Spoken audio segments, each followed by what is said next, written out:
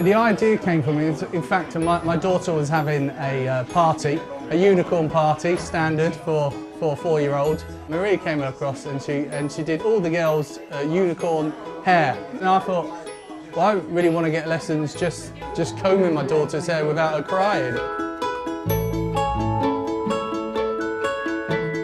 I think because there's a method to it,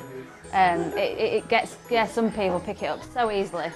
The children actually really love it, and they come back the next month saying, you know, my teacher said how lovely my hair was, and it was like, did your mummy do it? No, my dad did it. We're not the same dads since we met Maria.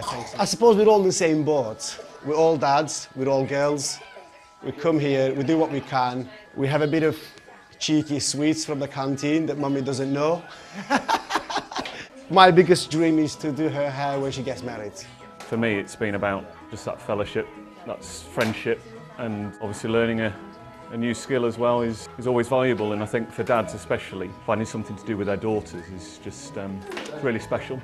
Me and Jack sort of set up Yorkey Dads about 3-4 years ago, and it was Jack's idea, to be fair, to set up a hair school. Maria's got this very simple way of teaching people which works for simple people like me, and so I thought, you know, I can't be like someone who's got involved in setting it up and be terrible at my daughter's hair. Just to spend time with my girls and being able to do something rather than them just going off to their mum to do hair. So, as you can see, follically challenged, I've never really had much to do with hair, except on my face.